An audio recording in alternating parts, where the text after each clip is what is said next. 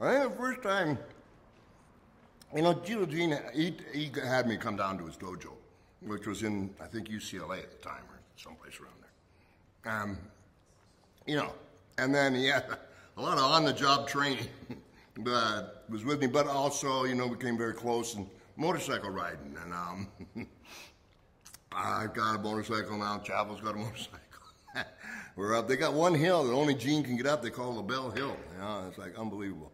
And so, can't write this kind of stuff. So, like, there's Uncle Gene here. I got a motorcycle here, and there's Chavo there. And Uncle Gene says to me, you know, take that hill. I've been choked out enough. I got up, and it got so, like, it was so high that my body spread out. But in hanging on, I was hitting the throttle. And the bike was coming up, but I'm almost there, and, you know, and I get there, and it's barbed wire.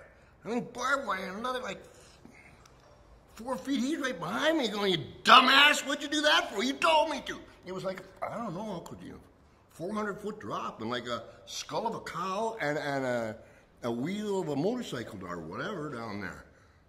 Oh. So Chavo, we didn't know that motorcycle riding, but so Chavo's got his motorcycle. Chavo was like, he was kind of the leader of that clique, whatever. And there's this little stream of water, and Chavo comes up, boom, boom.